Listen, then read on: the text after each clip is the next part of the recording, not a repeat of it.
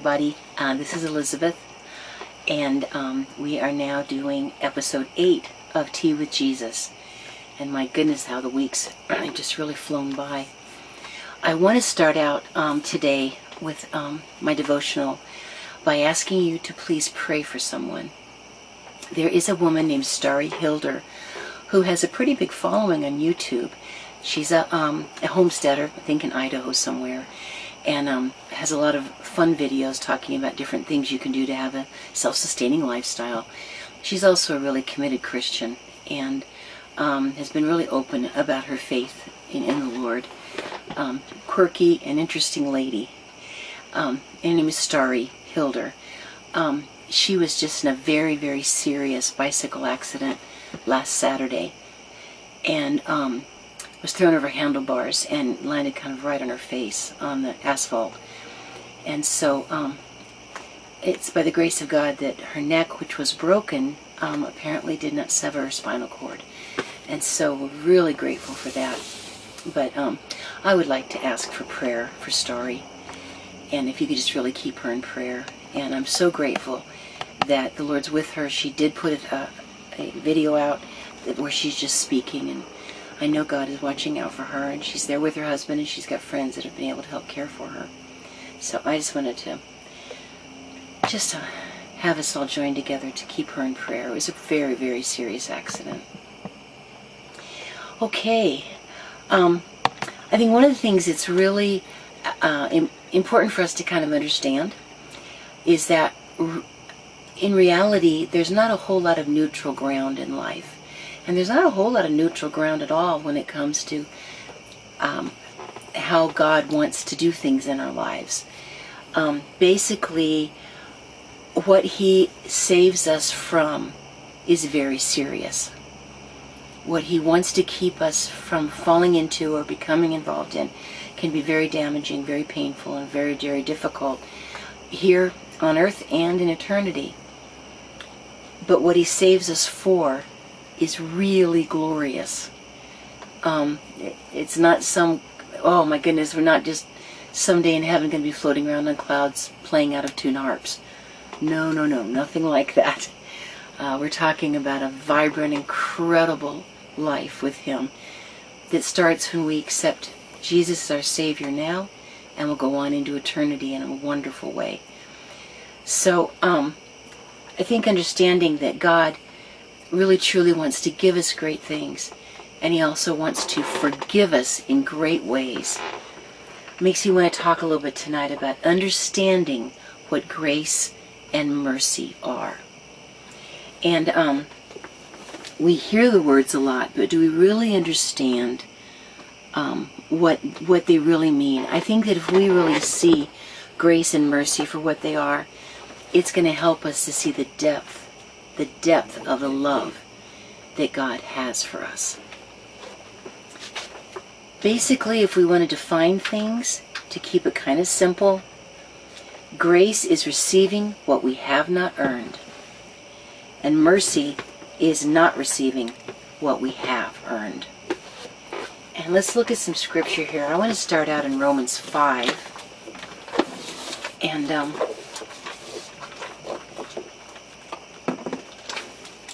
talk a little bit about how merciful God has been toward us. Okay, this is going to be Romans 5. I'm going to read verses 1 and 2, and then I'm going to read verse 8. Being justified means that we are no longer having to take the penalty for our sin, for what we have done wrong. Therefore, having been justified by faith, this is chapter 5, verse 1. Having been justified by faith, we have peace with God through our Lord Jesus Christ, through whom also we have access by faith into this grace in which we stand, and rejoice in hope of the glory of God. All that God brings us and gives us through His grace. And then if we go down to verse 8, it says, "But God demonstrates His own love toward us, in that while we were still sinners, Christ died for us." And that is, a little introduction to his mercy also in that scripture, that we did not deserve it, but Jesus died for us that we could be forgiven and not receive the just penalty of our own sin. Let's go to 2 Corinthians 2, verse 9. Okay. Here we go.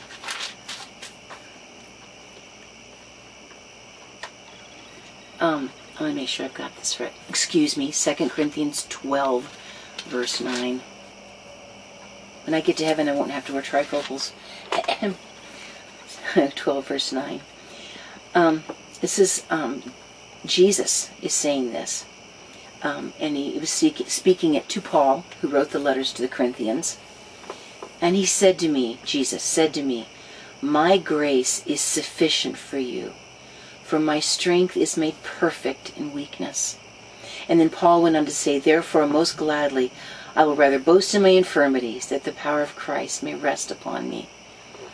And so this is grace that gives us strength from the Lord that's made perfect in our weakness.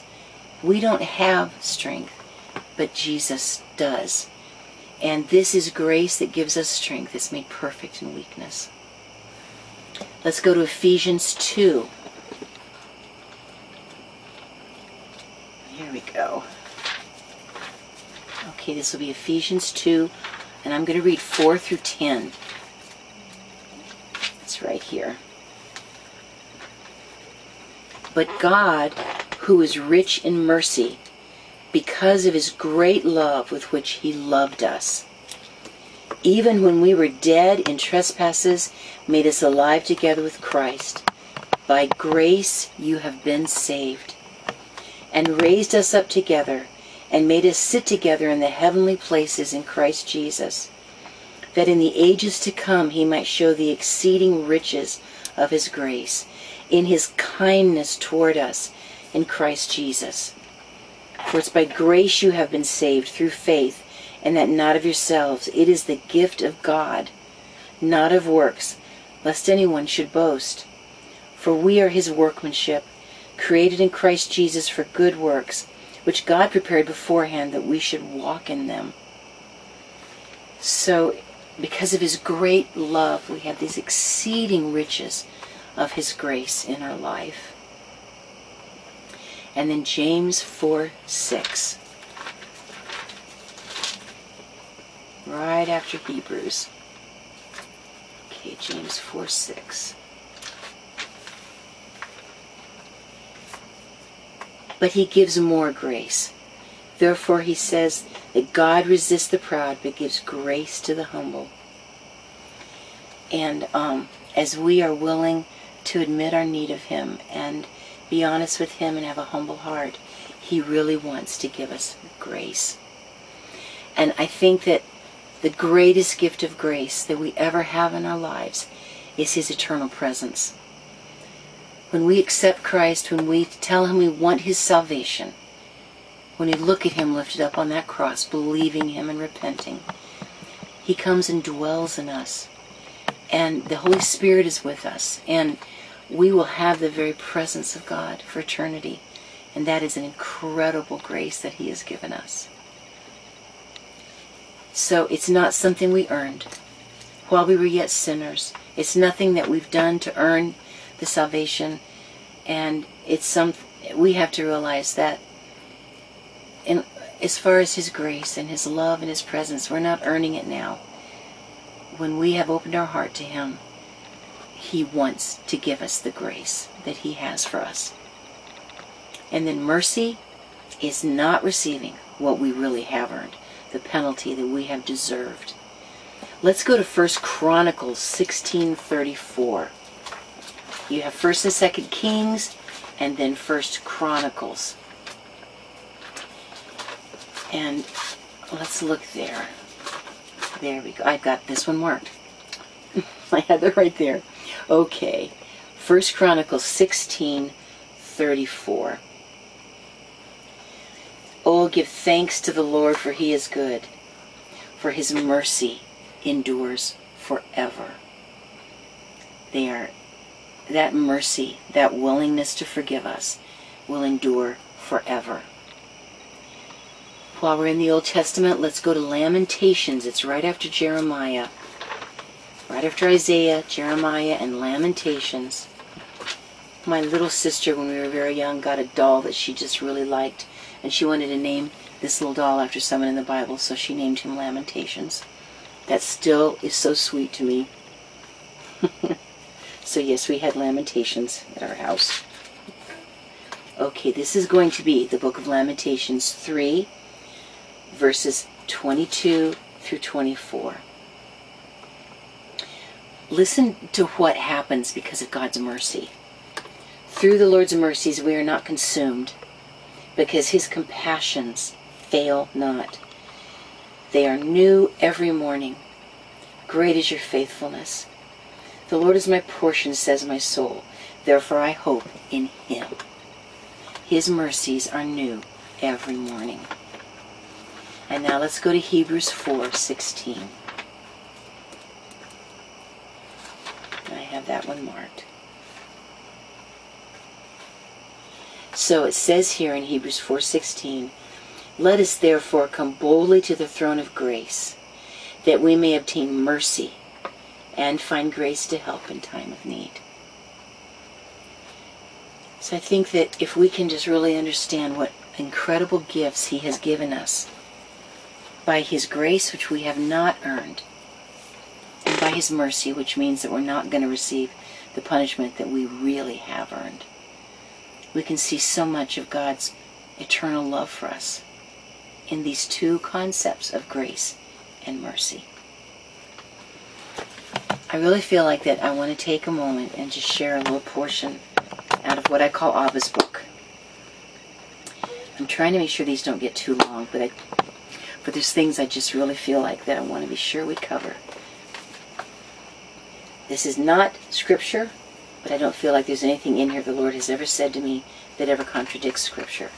And this has just really blessed me, and I wanted to share this with you during this one.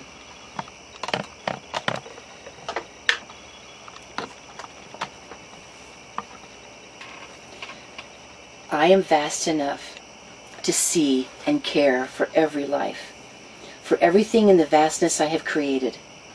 I can know and care for it all because I am even bigger. I am more intelligent than all of man's accumulation of knowledge or wisdom. My eyes shine with alert intelligence. My love is greater and more sure than any you'll find anywhere else. I am not anxious about loving. I love. My love is simply what it is, forever. And it is the most powerful and beautiful song in all of creation. It is the foundation of who I am. Nothing in me functions apart from it.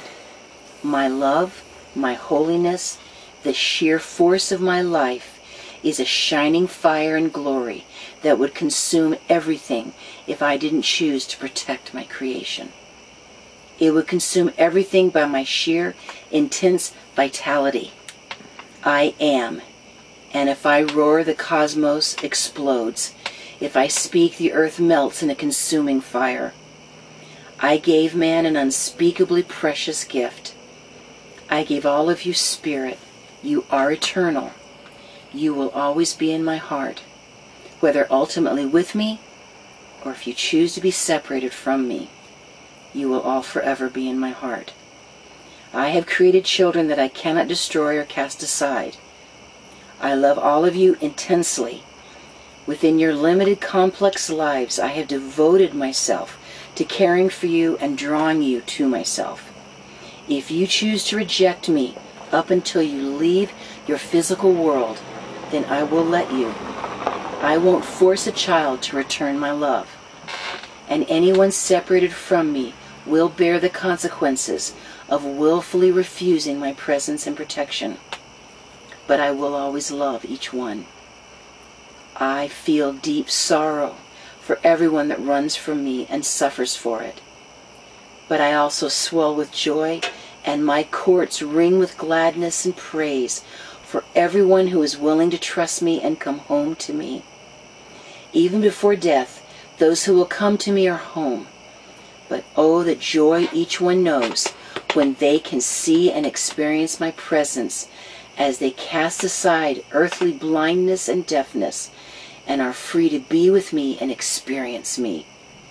It is a moment that I treasure forever. It costs me more than anyone will ever know to make these moments possible, but they are worth it to me every time.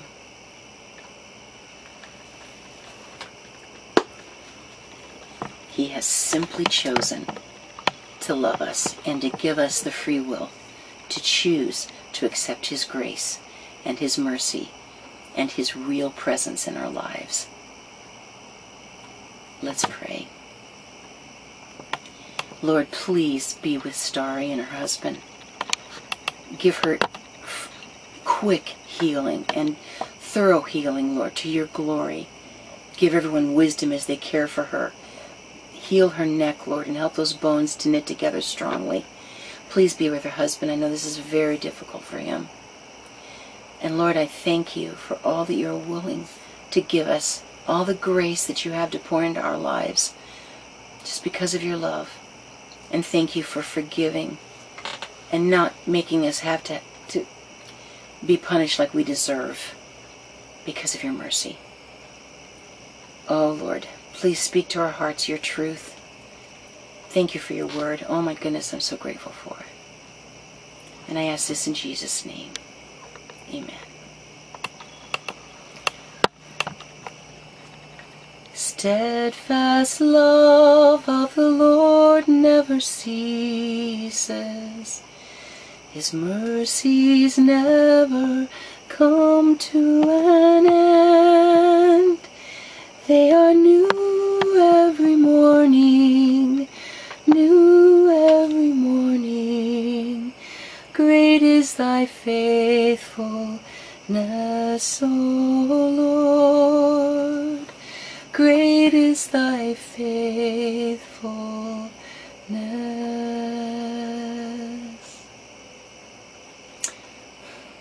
Love you guys, and I will see you next time.